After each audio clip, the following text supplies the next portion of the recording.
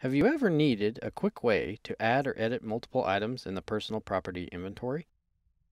In this training, you will learn how to use the Add Another Item and Edit Next Item checkboxes to save you time in ClaimXperience. To add items in the personal property inventory of ClaimXperience, click on the Add Replacement Item button.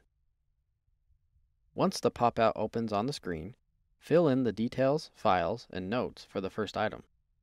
When complete, check the Add Another Replacement Item box. This will open the next item in the list. To edit multiple items at once, select the first item to be edited and click on the Edit button. Once the edits are made, check the Edit Next Item box. And that's it! That's how you can add and edit multiple items at once in the ClaimXperience Personal Property Inventory.